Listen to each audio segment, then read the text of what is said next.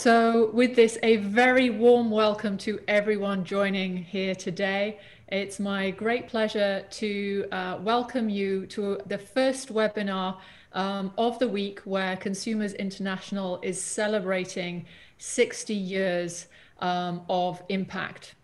In 1960, a pioneering group of consumer advocates recognized that consumer voices needed to be incorporated in policy making. They recognized that for us to all enjoy a safe, fair, and sustainable marketplace, we as consumers need to be listened to, we need to be heard, and we need to be involved. Over 60 years, we have grown to a movement which now spans 100 countries and brings together 200 members around the world. We are thrilled this week to be recognizing and celebrating their achievements, but not only that, not resting on our laurels, but looking to the future and thinking about how we continue to build, how we build better, and how we face the sanitary, the economic, and the climate crises together. Over the course of 60 years, our success and impact has only been because we have partnered, we have collaborated together, and we have partnered with others outside the consumer movement. And it's my great pleasure to introduce Sergio Mujica, who is the Secretary General of the International Organization for Standardization, a long-term partner of Consumers International and the consumer movement. And I would very much like to hand over to Sergio to give some reflections and thoughts on Consumers International and our journey together. Sergio.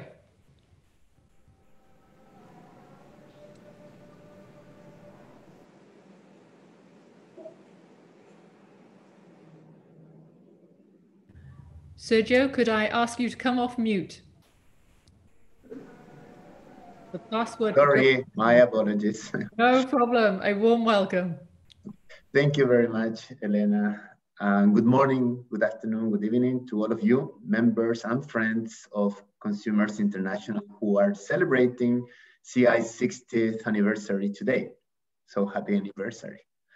So let me express my warm thanks to Helena for her invitation to participate in this virtual anniversary celebration, and to all the participants today for your support and interest. Congratulations to everyone for this 60th anniversary. This year's pandemic has obliged us all to change plans for big events like this one and go virtual. This has also been true for ISO. Early in March, even before the outbreak was officially declared a pandemic, we took the decision to hold all our meetings online. And this was, of course, a big change. If we compare, for example, with the year 2019, only 25% of our technical meetings were held virtually. And now this year, overnight, 100% of our meetings virtual. So this is, of course, a big challenge, but at the same time, a great opportunity. Let's imagine a huge laboratory where we can all experiment and learn together. And I'm very proud to say it now in November 2020 that we have delivered as an organization, and we keep producing our international standards in this fully virtual environment. In September, we also had to replace our General Assembly by a fully virtual event with our members. This was once again quite a challenge. We had to consider how to adapt the agenda and the decision-making process. But when it was all over, we saw that this session enjoyed the highest level of member participation we ever had. So what looked like a threat to our meeting, and more broadly to our member engagement, was also a new opportunity because we were able to reach more people than ever. And I'm sure that the same will be true today for CI, that this event will make a big impact and give CI's 60th anniversary the attention it deserves. And here is my first key message for you today. We are pleased to reaffirm our strategic partnership with CI and reaffirm our support to your strategic agenda today and going forward. It is clear that, especially now, CI's role in coordinating actions to protect consumers from harm or unfair market practices is more important than ever. And this is especially true in this very difficult context we are in. If we look at the IMF Global Economic Outlook, the latest report in October, it has been projected a 4.4 reduction in the global economy. The WTO, the World Trade Organization, report in October projected 9.2 reduction in global trade. And in many other global areas, such as poverty and hunger alleviation, health, or even schooling, they are all going through a very difficult moment. And this, of course, affects all of us, but especially developing countries. And the same applies to the Sustainable Development Goals. If we look at our global agenda, what we agree a few years ago that we need to do if we want to, create a better world for everyone, we are also experiencing difficulties. The UN Secretary General, Antonio Guterres, already in 2019 mentioned that if we keep working at this speed, by the year 2030, we will not be able to deliver over 50% of the implementation on the SDGs. And this was projected even before the pandemic. So the challenge is even bigger now, and that gives us a strong sense of responsibility. We have a huge responsibility in our hands, and also a strong sense of urgency. So in this context, Consumers International's recent strategic focus on the digital consumer reflects a clearly observable trend, which has been accelerated in 2020 and will remain critical in the years to come.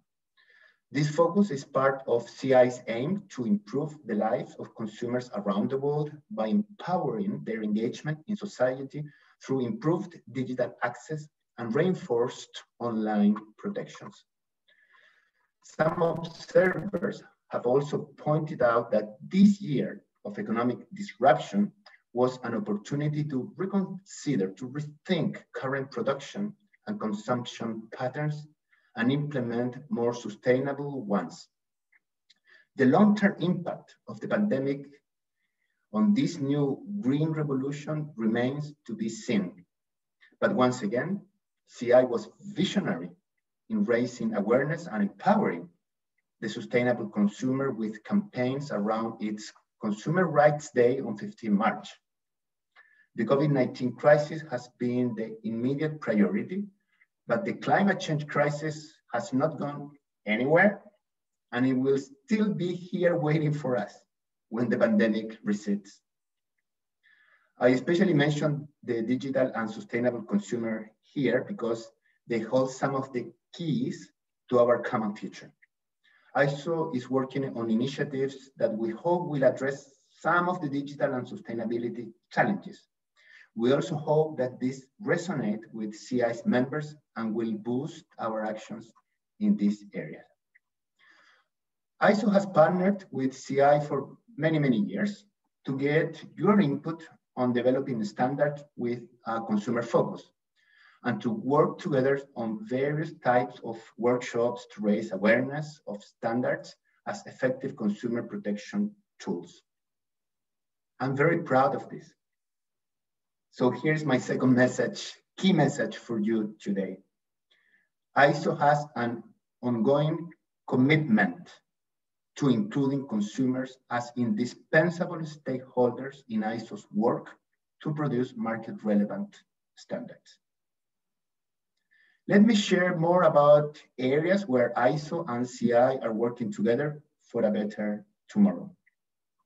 The first one, of course, is the development of the new ISO strategy for the year 2030. Because after a long consultation process with ISO's members and partners, we have developed our new strategy 2030. And of course, CI was one of the partners that we consulted. And you did participate actually, very actively. And we are now finalizing the approval process of the strategy, and we can start its implementation early in 2021. But this is not only about the strategy, about the content of the strategy, it's also very much about the process we follow to develop that strategy. Because we follow a so-called golden cycle or circle methodology developed by Simon Sinek, a British author. And the invitation is to start with the why. We normally, when we are doing this strategic planning exercise, we normally start with the what we do. And it's really easy, actually. We do standards, international standards. And if you want to be a little bit more sophisticated, you can go to the how, the way we do it, which is also very important. We develop standards in a transparent and inclusive manner by consensus and so on. But normally, and this applies to everyone, normally we don't ask ourselves the most important question, the why, which defines our purpose, which gives us the energy to get up in the morning.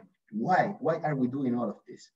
And with that in mind, we developed our Vision 2030, making lives easier, safer, and better. And this vision is supported by three main goals: standards used everywhere, meeting global needs, and all voices heard. As you can see, this new strategy puts people at the center. It's a human-centric strategy.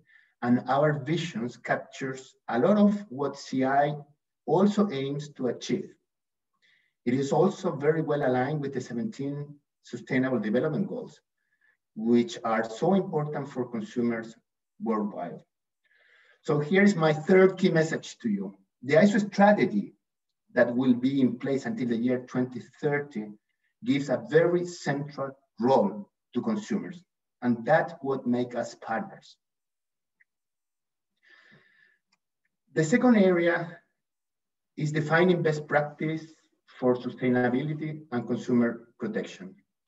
Since 1947, ISO has been producing voluntary standards that contain internationally accepted good practice in many areas that impact consumers. These standards are often used to support national legislation affecting consumer protection, or sometimes to fill a gap in legislation. CI representatives participate very actively in ISO technical committees as experts to develop these standards and advocate their use. Some examples include standards on services for energy provision and services for drinking water and wastewaters. CI also works closely with the ISO Committee on Consumer Policy, COPOLCO, on new standard proposals and improving consumer engagement with standards. And let me tell you that Helena is a distinguished member of COPOLCO chair advisory groups. So she works very closely in the definition of our policies and also very closely supporting the COPOLCO chairman, Mr. Guillermo Zucal. And related to this, ISO has created a web tool mapping its standards to the UN Sustainable Development Goals. More than 200 standards exist to support environmental protection. As an example of this, one new standard, and I promise this is the only number of standards I'm going to mention today, ISO 24521, provides guidance on the management of basic on-site domestic wastewater services. This standard has the potential to impact approximately 2.4 billion people who lack access to basic sanitation services.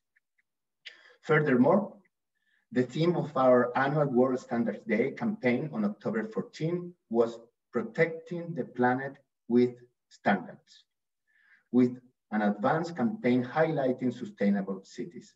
Never before have standards been more instrumental in creating a sustainable future for all. The third area is raising awareness of standards for consumer protection. And I will briefly mention two aspects here. First, CI congresses and joint capacity building activities. That's the second one. ISO has been a regular contributor to CI's World Congress as a workshop co-organizer or panel guest. And most recently at the CI Summit in 2019, putting consumers at the heart of digital innovation, ISO and our member in the UK, DSI, jointly organized a side event on standards empowering the digital consumer. ISO has also run various training programs on consumer participation in standardization since 2003. We collaborate extensively with CI on develop these programs with the support of its consumer policy and capacity building areas. So to conclude, I would like to emphasize that although the world has changed, we need to engage and collaborate with consumers. That needs remain and is even greater than ever. So thank you again, Helena and CI, for being our strategic partner. My hope is that for CI and also for ISO is that we will be able to navigate the multiple challenges of our times and emerge stronger than ever. It is true, these are very difficult times, but the key word here is resilience. This is not about survival. This is about learning and improving and emerging better and stronger. ISO will continue to work together with CI and other partners to develop solutions for building a better and more sustainable world with consumers at the heart. Thank you very much and congratulations once again. Sergio, thank you for such a wonderful message of support to us. It's an absolute pleasure working with you. Really appreciate everything you're doing to be able to engage with us and in developing out your new strategy. Your success is our success. I'd really love to bring into the conversation now two members of our board and council. I'm thrilled in recognition of this special address from the ISO to welcome first Marimutu Nadasan. He's the president of not only Consumers International, but also, of course, of the Federation of Malaysian Consumer Associations. And on the line here today, we have Saroja Sundaram. She is the Executive Director of Citizen Consumer and Civic Action Group in India. I'm going to hand first to Marimutu and then to Saroja for their response and their thoughts on the importance of standards and our relationship. Marimutu, can I come to you first? Yep. Thank you for the informative and wonderful message, Mr. Sergio, Mujica. Thank you, you too, ISO, to reaffirm the strategic partnership with Consumer International. Consumer International recent strategy focus on digital consumer reflects clearly, noticeably, trend, and happy to hear that ISO is working on initiative to address some of the digital and sustainability challenges.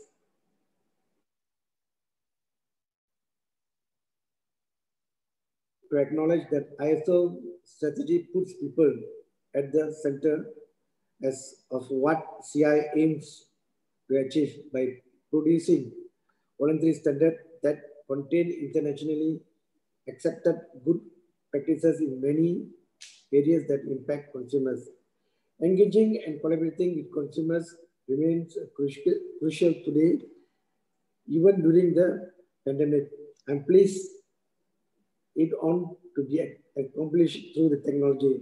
I'm happy to say that Consumer International will continue to work with ISO as a supporter to develop solutions for building a better and a more sustainable world for the benefit of consumers. I also would like to thank ISOs all the while because the consumers' participation in Copolco meetings are great because That's the only area where consumers really put their views. And I also like to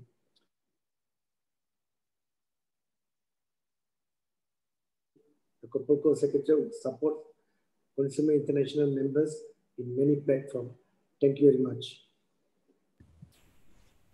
Wonderful. Thank you, Maramutu. And absolutely, Sergio, your entire team has been so wonderful working through this, as I'm sure you know, but a very special thanks to them. With that, handing over to Saroja. Thank you, Helena. Thank you for joining us in our 60th anniversary celebrations and delivering the special address, Mr. Sergio Mujica. We are honored by your presence. As consumer advocates, we recognize the crucial role that standards play in our daily life. Many thanks for the reaffirmation on our continued partnership. It is only right that we work together, as this ensures that the marketplace is easier, safer, and more accessible for all consumers. So in this regard, actually, I would like to share one thing that I observed. So CI's theme for the World Consumer Rights Day this year was the sustainable consumer. And ISO's theme for World Standards Day was protecting the planet with standards. So which go hand in promoting sustainability as defined under UN's Sustainable Development Goals.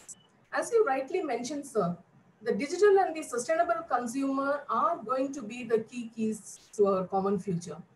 Glad to know about ISO's work in this space and the active role that CI plays. I'm truly excited about the new standard that you mentioned about, the one that provides guidance on the management and maintenance of basic on-site domestic wastewater services and its potential to impact around 2.4 billion people, you said, who lack access to basic sanitation services. So this is fantastic. I think it's going to be really useful for people and across the world. At the same time, I would like to make one observation. I know that what I'm going to say is like already several discussions and actions are happening, and there are several challenges to it as well. But I think it is very important that we continue to focus on harmonization of standards worldwide, so that equity is ensured and consumers across the globe stand to benefit. This will also minimize the technical barriers to cross-border trade. I think this falls in line with the goals that you mentioned under your new strategy, standards used everywhere, meeting global needs and all voices heard. So I think it fits in well with your goals. And with this, I would like to conclude. Thank you once again for joining us today, and we look forward to a long-term fruitful collaboration. Thank you so much. Wonderful. Thank you, Saroja. And I'm thrilled to see that on our webinar here today, we have representation from across Zimbabwe, the Philippines, Lebanon, and I think we've got most of the world represented listening in. Sergio, could I come back to you? Any thoughts perhaps on and reflections on what you heard from Maramutu and Saroja? Any thoughts perhaps on looking to the future about harmonization of standards or the ways in which we can be more effective together? First of all, I'm very glad to hear that my message and the remarks resonated in the board of Consumer International.